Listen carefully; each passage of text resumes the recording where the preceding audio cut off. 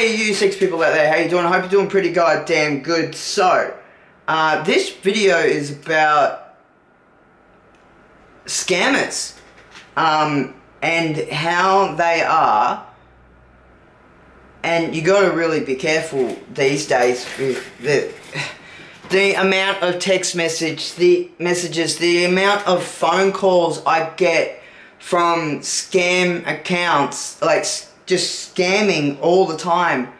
I get at least about 3 or 4 calls a day from all sorts of numbers, and mostly mobile numbers as well.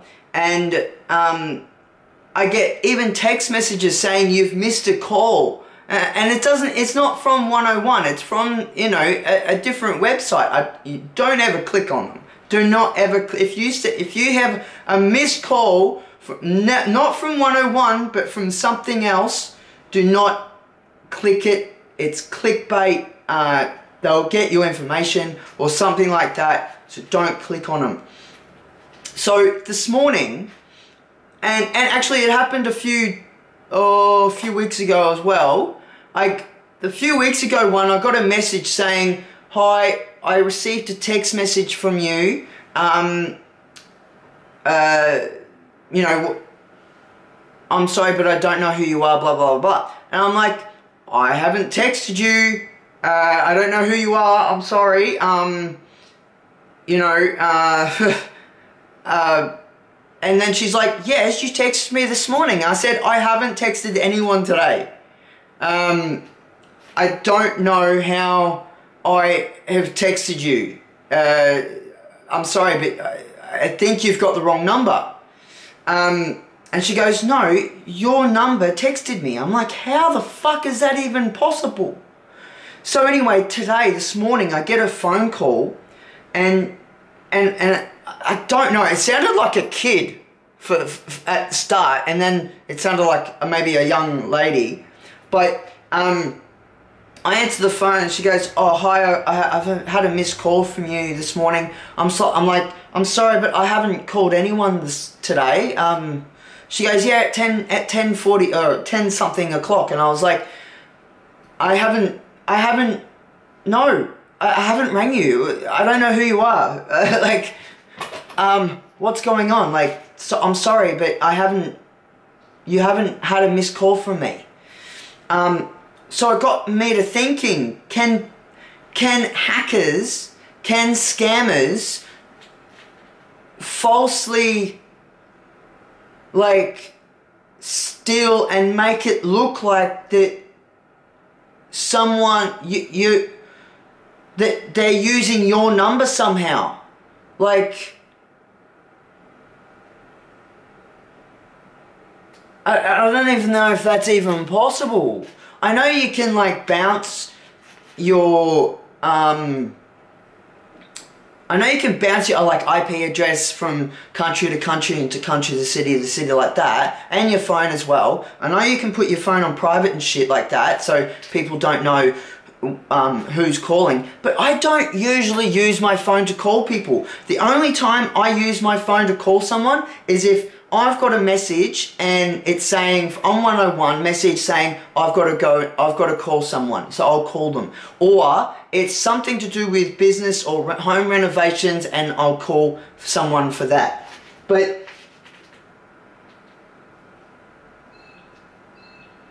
oh right, I was like, how did my other guitar get there? Oh, it's because we were putting the light switches in. There's a light switch. Just, where is it? I can't even see it. What am I looking at? Oh, here. No, this is that wall. Oh, there it is. It's like blended into the wall. Oh, I just spat on the lens. Ooh, don't say it. Don't say it. Don't spray it. Anyway, so yeah, I've been getting phone call messages, like automated messages saying if you don't press 1, you'll be arrested. You're going to be arrested for tax fraud. you're gonna be, you know, so many different ones. Just normal fucking, like, Indians or Asians calling you up, scamming you, you know, saying that, you gotta freaking, do stuff, but, hang on, I don't know what's going on. Dude's at the front looking at stuff. I don't know. I think he's a plumber, I think. Yeah, he's a plumber, but I don't know what he's plumbing at the moment. Unless it was something to do with the sewage stuff. The other day, people came through. They had to dig the sewage plate out, actually, which was quite strange. But anyway, I don't know what he's doing. Because, he's definitely not my plumber. And he's from Kodjigong. Anyway, Kodjigong. My plumber's from Mudgee. Anyway, Andrew Mackenzie. Actually, Andrew Mackenzie was on... Was he on The Block? Was it? No, it wasn't The Block. House Rules, I think. He was a contracted plumber to, and he was on TV, which is kind of cool. And he's such a good plumber. He also does tiling and a whole heap of other stuff as well. Installation, all that sort of stuff. He's installed my entire bathroom. Ensuite's done tile and that, and we got mopped yesterday and cleaned by my friend Jess, who does my cleaning. I don't have a mop. I don't have that kind of stuff, and with my disability, I can't really get down on the floor and, you know, scrub and shit like that. Otherwise, it takes me forever to get back up again. Anyway,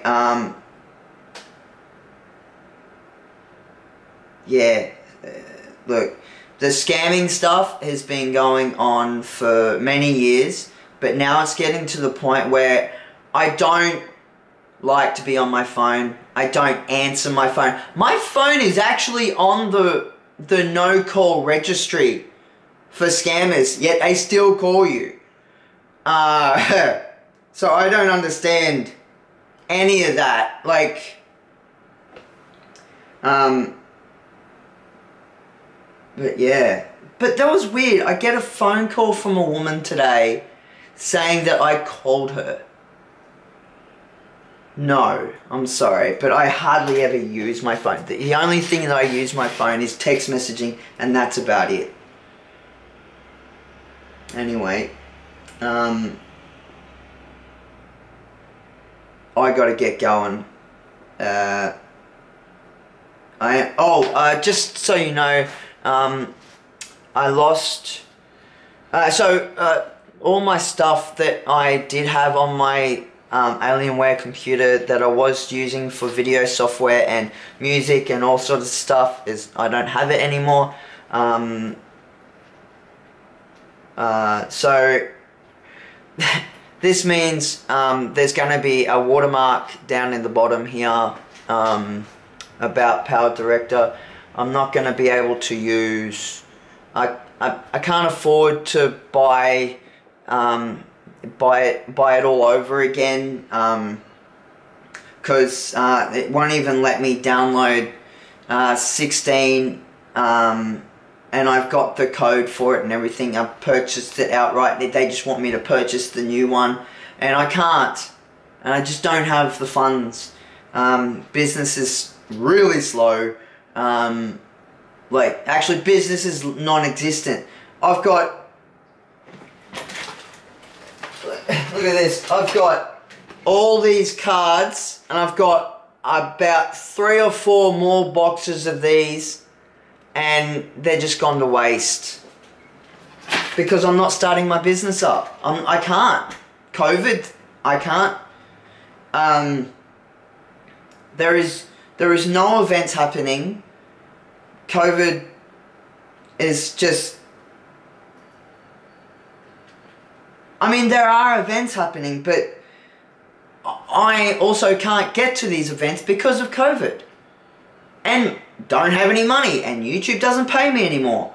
And yeah, I can't. I give up. I'm just gonna renovate this house. I'm gonna sell it, make a profit, and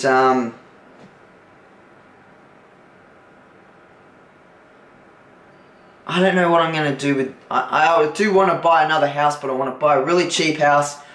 Or, what I really want to do, and I've been wanting to do this for a long time, is buy a building that has a storefront down the bottom and a living space up top. So I can rent out the storefront, and then I can live upstairs. That's what I want to do. So if I have enough money to do that, and I might have to get a loan as well. If I have enough money, I think I can sell this for at least $550,000 to $575,000.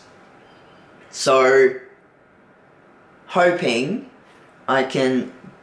And then I can then pay off the mortgage that I have, and then I'll have at least around about $300,000 or $375,000 left for a purchase of a establishment, a living space. I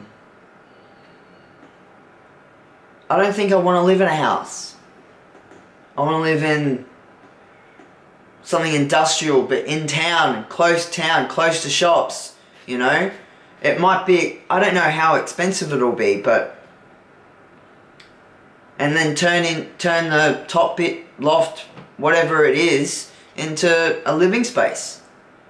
We know how to build walls, and that's probably the only thing we're gonna have to do. Maybe put a bathroom in, maybe, if it doesn't have a bathroom already. But usually top buildings have bathrooms and stuff like that. I mean, toilets mostly. Probably not a bath or a shower, but we'll see.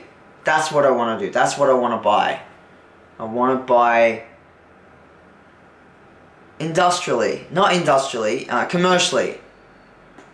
And that way, I can then rent the downstairs part and get money off that to help pay the mortgage, or if I have to get a mortgage, or to help pay for other things. Anyway, thanks for watching, guys. You know what to do. Hit that like button, hit that subscribe button, share, and I'll see you guys in the next video. Bye.